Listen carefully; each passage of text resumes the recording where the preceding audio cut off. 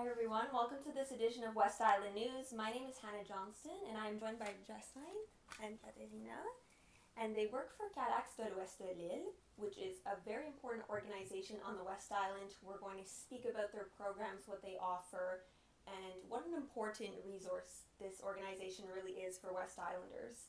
Now, CALACS stands for Centre d'aide et de lutte contre les agressions à caractère sexuel, and they exist all across Quebec.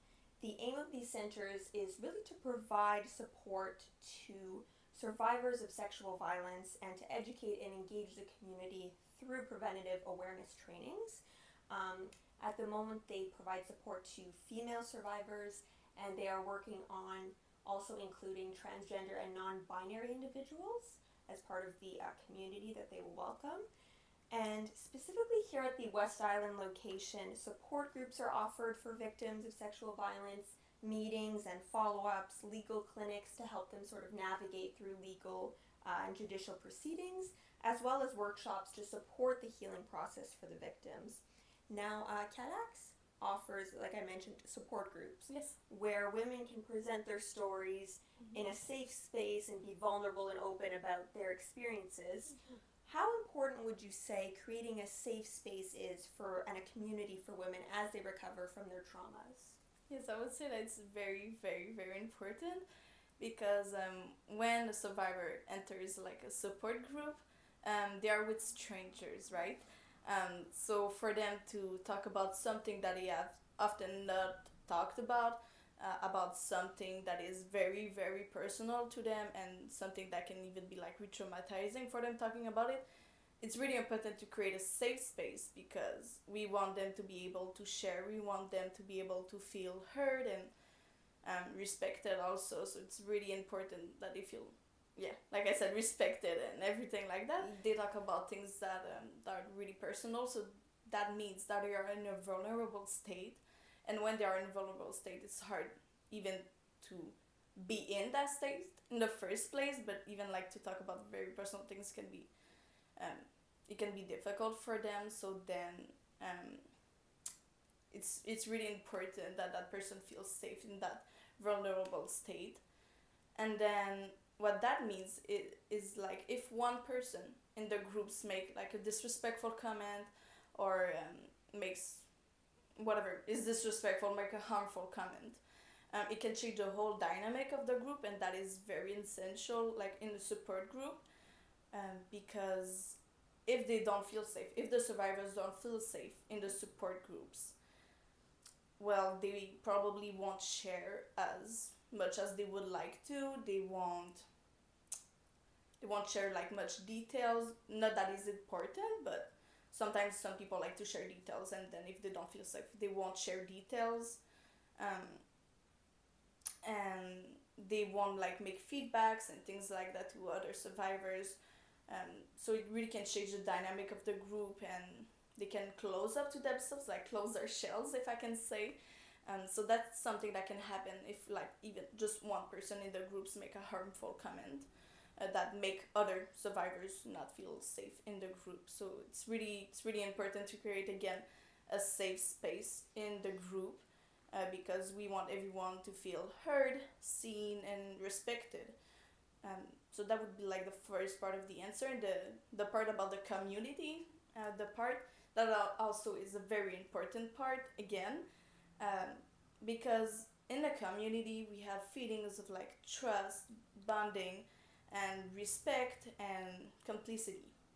So these things are also very important when you have to talk about personal things again. And like when survivors feel like with each others in the group, that others have their back and that they feel like they can be trusted and not a word would get out of the group, they will likely share more and they will give other survivors a more positive feedback, and sometimes things like that. So it's really important. Survivors are talking about something very personal, so that means that they are in a vulnerable state. So to be in that state for them, it can be very hard to be in that state, and it can be hard also for the survivors to show other people that they are in that state and they are being vulnerable, and to open it to someone else, like I said, it can be very difficult. And honestly, that step to be in a vulnerable state and show it to other people, it's really a big step in their healing process. And it's also really important to let yourself, as a survivor, let yourself be in that vulnerable state, because that's where the magic happens. Do you have anything you wanted to share? I think she pretty much covered it. No, she definitely covered it all. Right. I agree with everything she said. It's extremely important to always have a constant safe space and a sense of community when you're opening up about traumatic experiences, and to really, it's what makes the healing process beautiful as well, to create those connections between the individuals. So Right. yeah. And another program that you also offer is a legal clinic to assist women through judicial processes, and if they wish to fill out an application form for an IVAC, if they are victims of a criminal infraction. How are domestic or sexual violence cases typically received within the judicial system? Now, it really depends on the situation. However, what we often see is that it won't go further than a complaint. Often it will get stuck in the investigation part of it for years on end before it even goes to the next step. And more often than not, it will be dismissed. Often we see for lack of evidence. Now we know that only 6%, for example, of sexual violence cases are reported to the police, only 6% of them. So it's already a very small amount that are reported, even less so a small amount that are actually convicted and prosecuted. So yeah, it depends on the cases, but I would say that it's not received very well. It's hard. It's also very hard for the survivors as well, because it could be very traumatizing to have to go through every detail of the traumatic experience that you had, only for, at the end of the day, for it to be dismissed for lack of evidence, to say, okay, you experienced this, but it's not enough for us to take action, so goodbye. You know, Right. It could be hard to have faith and to believe in a system that isn't built to support survivors. So it could be very hard and very traumatizing for them as well. Right, of course. Yeah. And a lot of the times we also hear of sexual violence in the workplace and in educational institutions, which can be, I'm sure, particularly damaging for people's careers and their scholastic experiences.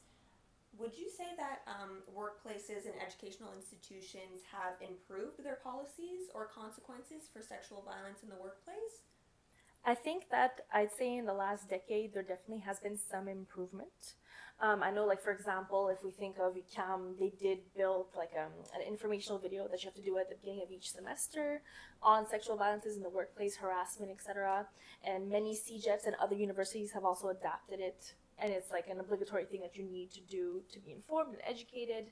And I do think I have seen that more workplaces will have trainings, conferences, you know. But honestly, when it comes to the consequences, we'd like to think and assume that there has been an improvement, but we can't toss it aside or not acknowledge the fact that often it will be swept under the rug as well. I think it's always necessary to strive for better work conditions and for safer environments for everyone, because it's a situation that involves everyone. Right. Yeah.